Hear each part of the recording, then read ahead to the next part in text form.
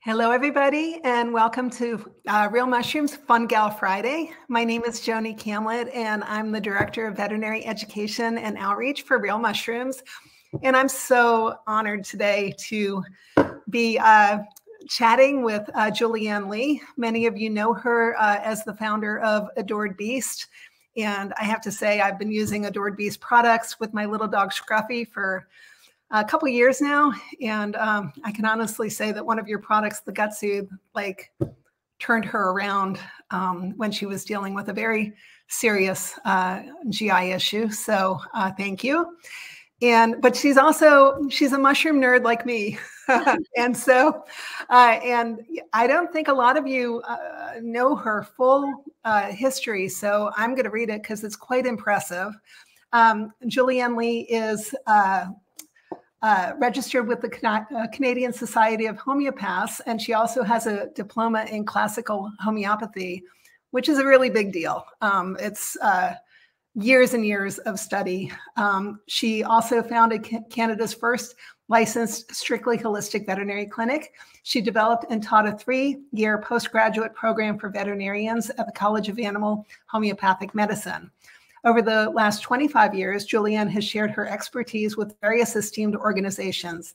She presented lectures for the American Homeopathic Veterinary Association on homeopathy and functional pathology, the British Homeopathic Veterinary Surgeons Association on treating chronic disease, the Canadian Society of Homeopaths on clinical comparisons of the treatment of humans to animals for the PEI Veterinary University on the gut microbiome, and much more. PEI. PEI, okay. Within her practice, Julianne was a leader, or is a leader, in using medicinal mushrooms for her cancer patients. She founded the Mycobiome, a medicinal mushroom research forest in Nova Scotia, where she grows and does research looking at the medicinal value of mushrooms grown, steeped in the diverse wisdom of bacteria from the forest floor. Her focus is working with nature as our teacher, rather than attempting to fit nature into the constraints of conventional Western practices, letting nature take the lead in her research.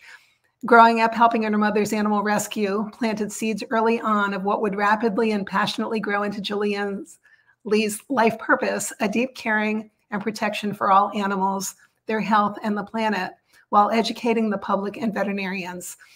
Julie is the founder, the visionary founder of Adored Beast Apothecary, where she passionately formulates products and is in her 5th year of canine cancer research at Dalhousie University. Did I get that one right? Right. So welcome, Julianne. I got goosebumps reading about your just your vision and your life purpose. I find you so very inspiring. And, I'm so curious, how did you become interested in therapeutic mushrooms?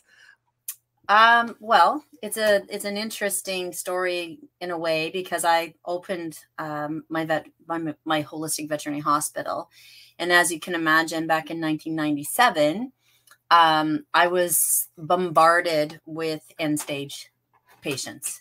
So not a lot of new patients wondering about, how do we move forward in more of a holistic way. It was much, if you can't help my dog, my cat, my horse, my whatever, we have to euthanize them. Yeah. So lots and lots of chronic disease and tons of cancer, like tons. So I would say the first 2 years of my practice, 3 years of my practice was really geared into intensely sick animals. Yeah. And I had a lot of people coming to me, including veterinarians, saying, "Oh, I've heard about shark cartilage. Shark cartilage is supposed to be the thing for cancer, and like the latest breakthrough in cancer treatment and cancer prevention and whatever." And to me, that was just a no starter. That was just a no go. I couldn't think of torturing an animal in order to heal another animal. It just, to me, it was a complete oxymoron. I'm a real energetic person, and I believe that what we consume has energy. And whether that's food, whether that's medicinal mushrooms, it doesn't really matter. I feel like there's energy in everything that we consume. So I just couldn't do that. I have a very strong philosophy as above all, do no harm. And that translates into everything. Mm-hmm. So, you know, my patients, the pet parents, the planet, blah, blah, blah. Yeah. So I had to figure out, what was I going to do? So how was I going to support these patients and not use things that I didn't believe in? So I started really digging into medicinal mushrooms, and I was so lucky because one of the veterinarians that was actually I was mentoring at the time, brilliant man. He had a very good friend that was a traditional Chinese medicine doctor from China. Okay. And he was coming over to spend a year in Vancouver with him. And I got to train exclusively with him about medicinal mushrooms, and that was his forte. Yeah. So it was, you know, the translation piece was a bit difficult, but how I learned about mushrooms was very different and very not conventionally sciencey oriented. Right. I was taught with each mushroom, what did they look like? What was their energy? What would this mushroom be doing if I just looked at this mushroom? What does it look like? You know, does it look like it's consuming something? Does it look like a tumor? Does it look like a cell that's unhealthy? Does it look like it was we call it a doctrine of signatures, yeah. Right. So I was steeped in that for the longest time. So I really dug into it. I used medicinal mushrooms since 1998.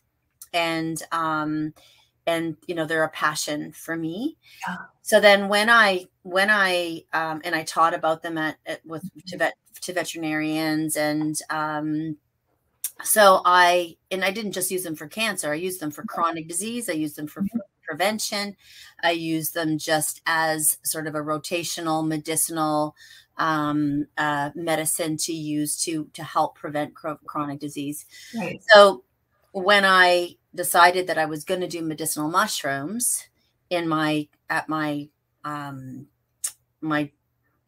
company now, which is Dorothy's Apothecary, I couldn't find any that I felt resonated with my philosophy.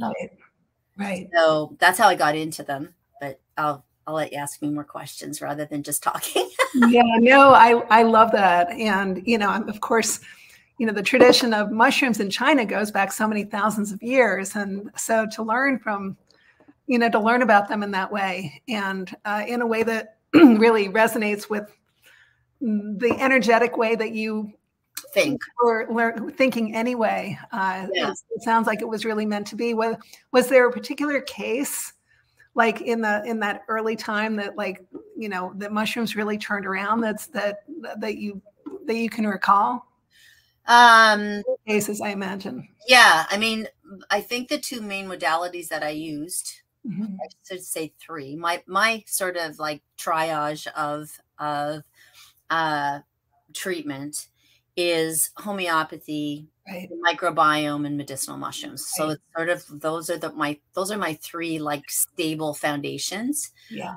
And I remember doing this dog, and when I've lectured at a lot of veterinary conferences, and the one that I did about the pathology with the homeopathic group in the US, I showed a lot of actual, you know, blood work and lots of before and after and during ultrasounds and x-rays and stuff. And I would say that the like abdominal tumors, tumors in the intestinal tract, hemangiosarcoma, which we all know is a big one.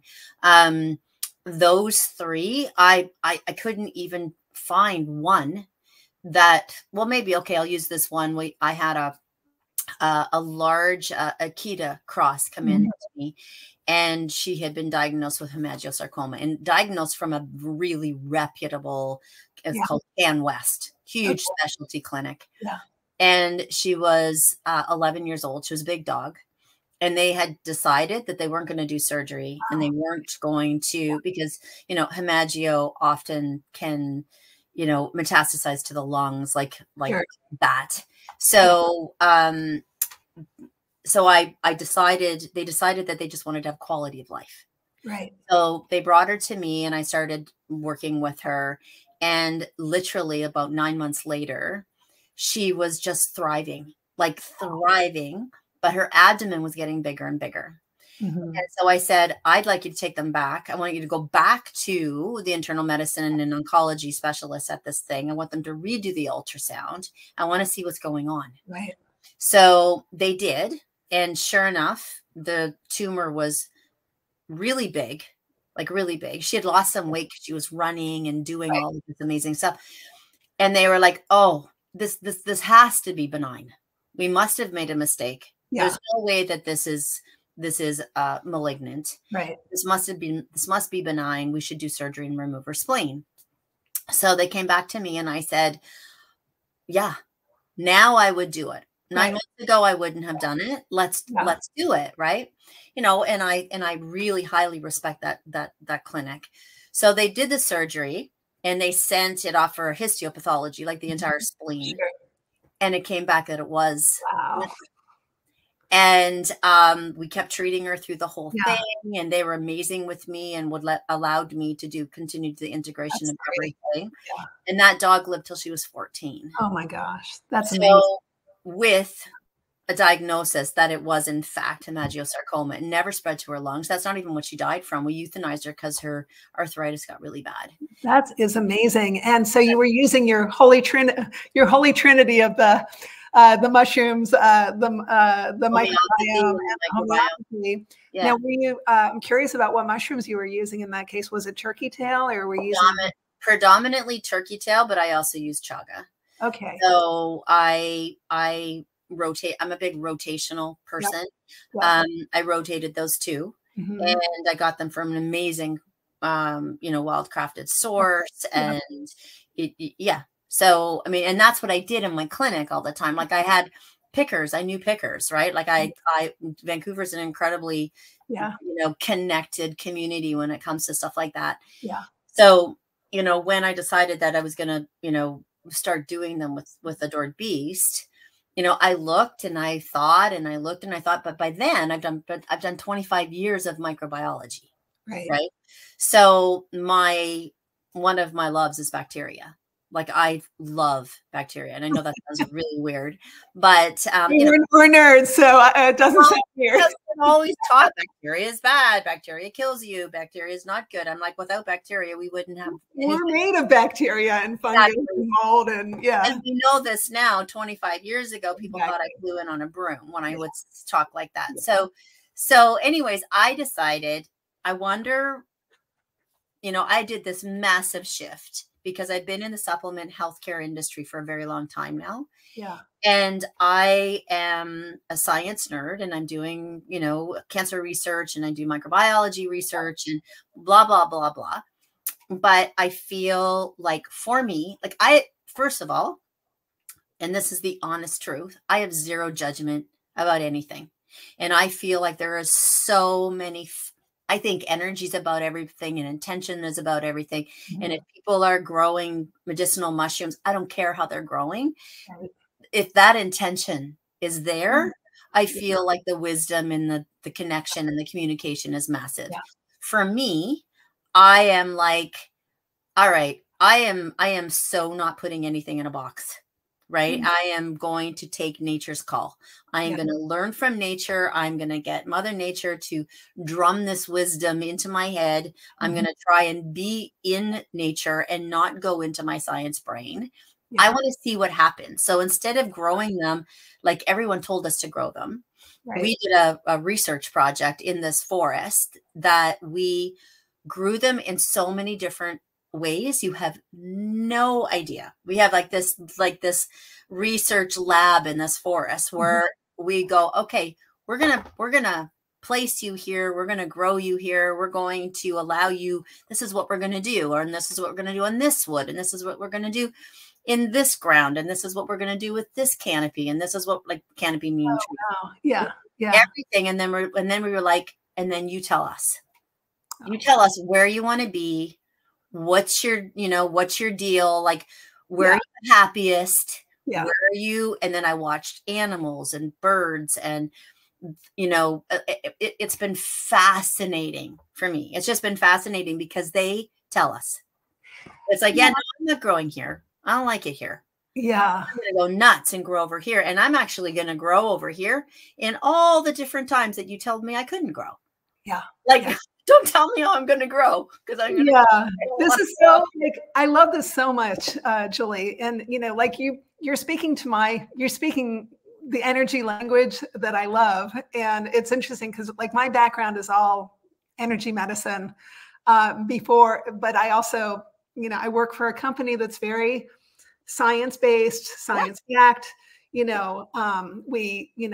of the things I love about us is the standardization of our products and this and that. And, what I love is that I can listen to you and be 100% in line with what you're thinking, that both ways of growing mushrooms can be good. You know what I mean? There's so many different modalities. There's so many different ways to grow mushrooms. I also believe that intention is so very important in everything that you do, and that there's energy in everything. So, I just love hearing energy and wisdom, right? Like, I just did a lecture last night about wisdom, and it's like, when something, for me, whether it's my food, whether it's my hay that I'm feeding my horses, whether it's the grass that the cows are eating that I'm feeding my dogs and my cats, it doesn't matter.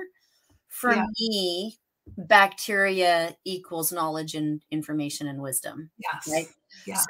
So it translates so much more, like when you eat something that's been growing in a diverse bacterial setting, that bacteria that you're consuming is communicating with your gut microbiome. Then that's communicating to your heart. That's communicating to your brain.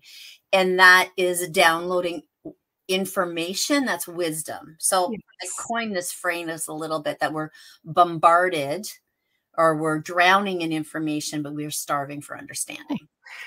I love it. Yeah. I said that once, and my girl, my PA was like, "Oh my God, I gotta write that down."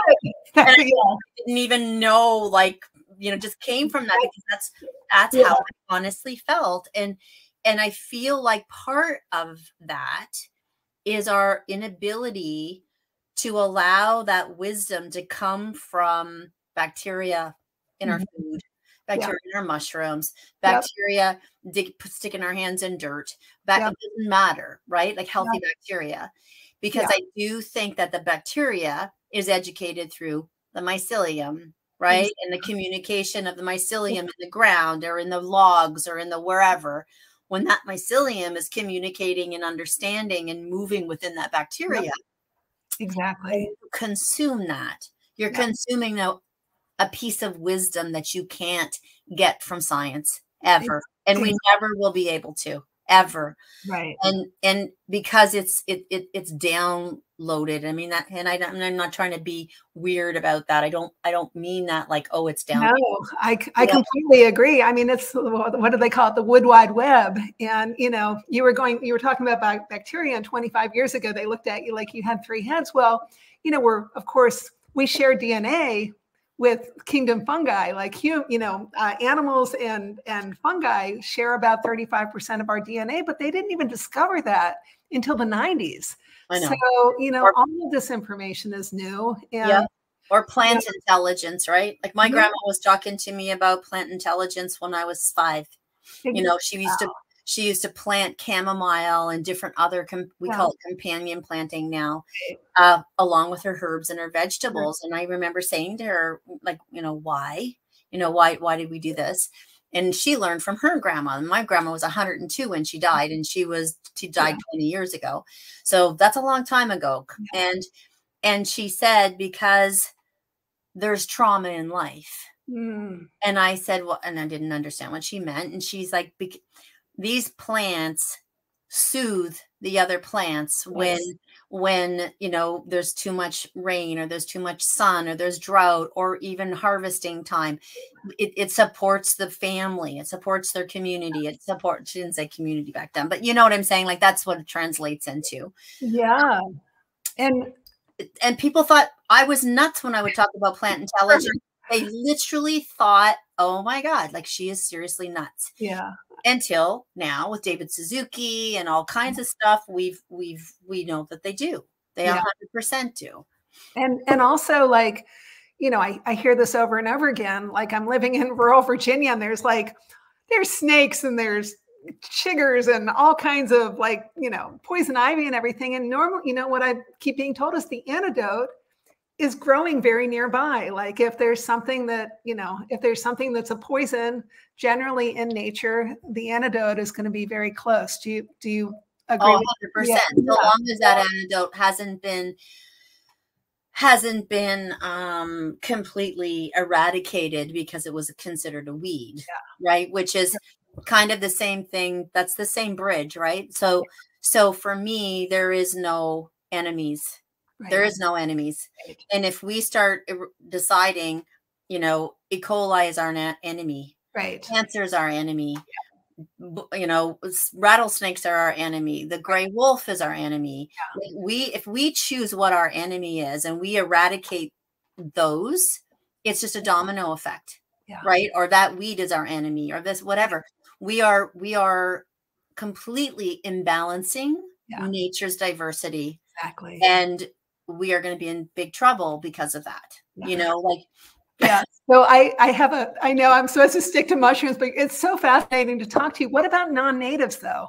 What about the weeds? Like right now I'm looking, you know, I have 5 acres and I'm looking at, you know, I have this, you know, I'm looking at the mullein that's growing out there, which is wonderful, which is semi non-native, but then there's other like non-native plants and weeds that are kind of taking over the natives. Like, how do you come to terms with that? So I'm dealing with that right now in my hay fields, right? Mm-hmm. And everybody's like, oh, just plow them under. It's like, I believe in no-till. I believe in a lot of different things, and I believe in the power of plants, right? Yeah.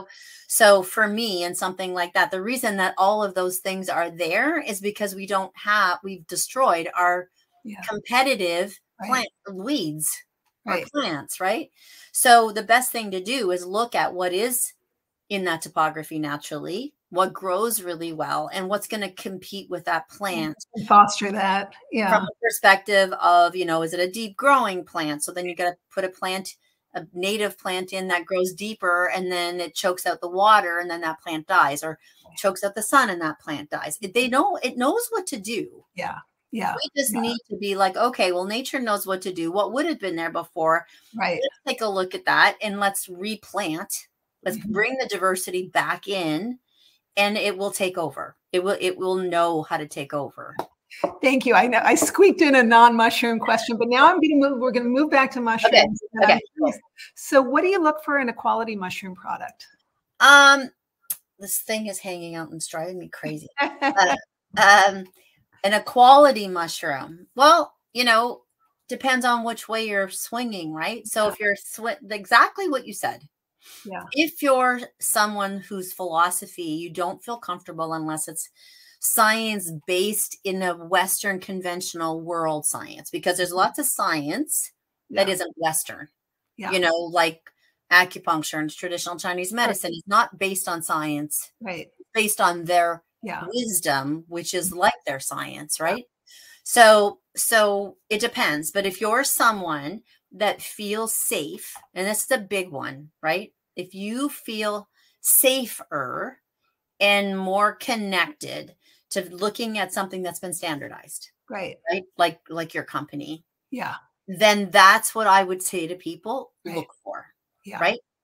For me and my philosophy and a lot of my followers, they look at for me when I'm planting my mushrooms or I'm growing my mushrooms, I am also creating my own spores. Yeah. Right. So I'm not purchasing mycelium. I'm actually starting now to grow my own and allow it to become more resilient and stronger and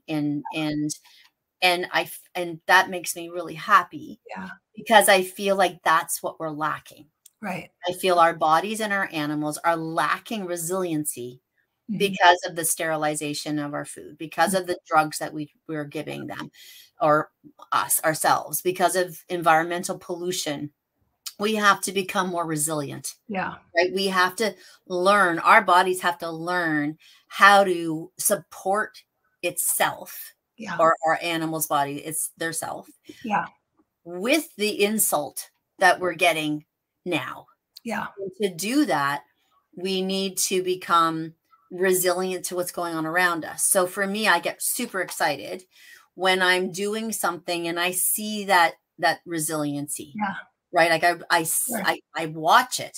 Don't, I see, oh my gosh, it grows through mold. It grows through bugs. It grows through too wet. It grows through too dry. It's like, holy girl, this thing is resilient. Yeah. So the resiliency piece is important for me. I'm an environmental mama bear. So for me, it's like, how is it being grown and is it affecting negatively the environment? Right. Yeah. So I don't like to put anything in my body or my animals' bodies or my clients' bodies or my customers' bodies that has an energy of not actually giving back to nature, but just taking, or in fact, hurting nature, being detrimental to nature because of that energy level. To me, it doesn't make sense that you're going to give something that's coming from nature that she graciously gives to us to heal us. Yeah. But we're going to do it in a way that destroys her. Yeah. It's just such an oxymoron for me, right? So for me, when I'm looking for medicinal mushrooms, that's my goal. And that's part of my project for, like, my medicinal mushrooms is also a huge environmental project. So my goal is to rewild all the clear cuts and be able to produce something financially that people won't just, arbitrarily regrow the same singular tree, which is just so bad for everything, and then cut it down in 15 years again. Yeah. So it's also an environmental project to start producing forests and saving forests from clear cutting. I love that. And what is the name of that forest project? It's called mycobiome. So myco, like mushrooms, but then biome, like gut biome. So it's called mycobiome. And that's what we're doing. We're trying to reestablish the forest bed so that the mycelium can communicate with the trees and can start to exponentially, rebuild and rewild these forests. And it's the Forest Path Project. Is that correct? Okay, that was the name that I was looking for. That I love that. And unfortunately, we're running out of time. I do. So, do you find mushrooms are a safe addition to most protocols? Like, any contraindications that you find? Absolutely none. Yeah, I would agree. I have, like I said, I've worked with more than 35,000 animals in my career at my clinics. Yeah. And, homeopathy, gut, and that's probably those three. The reason I use those three is because I'm never worried about contraindications, and I'm never worried about, doesn't mean that eventually with all the drugs that are coming on the market, that you don't stay on top of that as a consumer, either as a pet parent or, if you're taking them yourself, you got to stay on top, because it's not the mushrooms that are going to be changing, right? The drugs that are going to be changing, right? So, you want to stay on top of things, but absolutely not from a perspective of it being, safe. It's to me, it's one of the safest things. I agree. They're basically functional foods and therapeutic, medicines. What mushrooms are in your protocol? Right now it's chaga and turkey tail, but we are about to harvest, reishi and lion's mane. And we have an amazing, maitake is coming. Nice. So all kinds of things. Yeah. We were, we worked methodically, to be sure that we weren't, taking on too much and not being able to really be present with each species. Yes. to listen to them and hear what they need. Yeah. Yeah. I love that. And yeah, I'm excited. Lion's mane and tremella are my favorite mushrooms by far. Yeah. And we're about to release a nice maitake, a single maitake product that I'm very excited about as well. Apparently it's really tasty in a tea. Oh, cool. Oh, nice. So we've got an event coming up this weekend, tomorrow. I know I'm getting ready to fly out there, and you're going to be there too at the Thrive Pet event, which is in Newport Beach, California, on September 30th and October 1st. And I hear it's sold out, so that's exciting. Very exciting. Yeah. Very exciting. It's going to be a really, really amazing group of people and a really, really strong, connected, you know, again, I'm going to use the word energy. It's going to be lovely. It's going to be incredible. Yeah. No, I'm really, really looking forward to it. And gosh, I wish I could talk to you forever, Julianne. Don't worry. We'll have to do a part 2 because I just, like I said, I'm so fascinated with how you look at the world from your energetic perspective and from this place of really doing no harm. And yeah, I have a great admiration for what you're doing. And also I admire your understanding that it's like different strokes for different folks. Like we can all, that's what I love about mushrooms. There's just so many ways to utilize mushrooms. There's so many, certain ways are going to work for some people and other ways for others. That piece about not doing harm. Yeah. It translates into not dissing people. Exactly. Right. And because that's harmful. Right. Yes. Like we have to stick together as a holistic alternative movement. We have to have each other's backs. Absolutely. Not be condemning others. Yeah. The only thing where I kind of draw the line a little bit is in the ethics around the planet. Yeah. Right. Like I really, really am hoping that more and more and more people will move into that space of, if we're going to take from nature, we either have to make sure that we're not harming her. Like people don't have to do what I do, which is like give back. Right. I don't just not harm, but I try really hard to give back. Right. I don't expect people to be like that. Yeah. I'm a bit weird when it comes to that, but from a perspective of you're not weird. a respect and an admiration and a gratitude. Thank you so much for allowing this gift to come to us so that we can heal our animals and ourselves and whatever. I'm hoping that that's going to eventually translate into people being way more paying, especially consumers, like paying more attention, like how did this grow? And, is it environmentally, because when it says sustainable means nothing. Yeah. Right. It's not, sustainability does not mean that it supports the environment.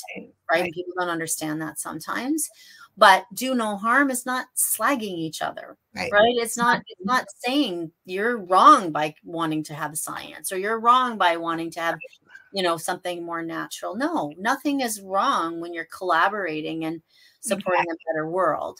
Well, that's what Fun Gal Fridays is all about, just supporting the enthusiastic use of mushrooms and mushroom education, mushroom usage, just spreading the spores, I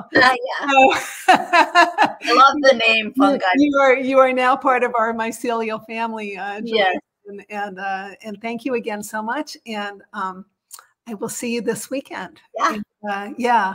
Again, thank you. Thank you. Take care.